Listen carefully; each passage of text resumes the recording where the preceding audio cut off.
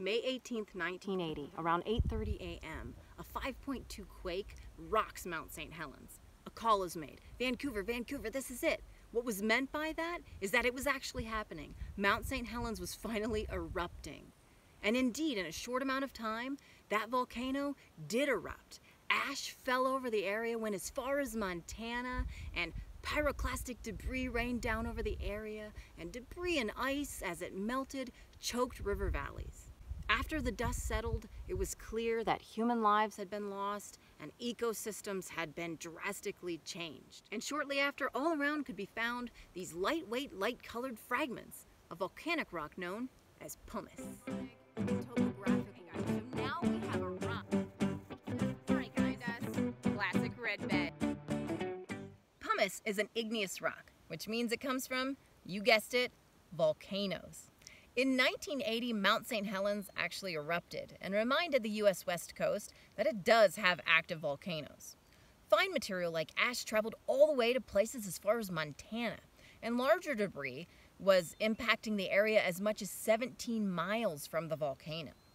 Pumice rained down on the area, and there's now a spot on the flanks of Mount St. Helens called Pumice Plain.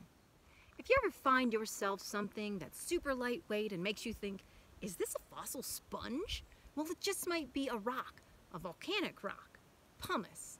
Pumice is a volcanic rock common from the extrusions of stratovolcanoes that are full of silica-rich material. It forms during volcanic eruptions and rains down in tephra and pyroclastic flows from a froth of lava that is full of gases like oxygen and carbon dioxide, and as it quickly solidifies, it forms this lightweight rock. How light is it?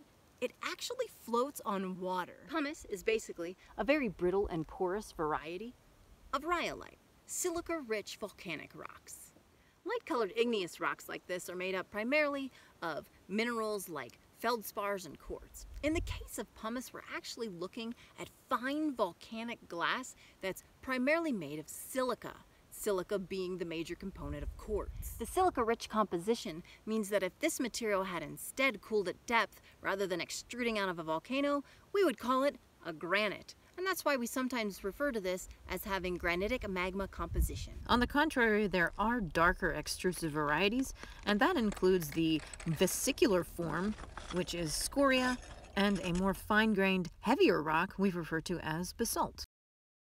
Pumice is useful in cleaning and abrasive applications. It's used by masonaries and planters or arborists. It's even making its way into the health and beauty arena.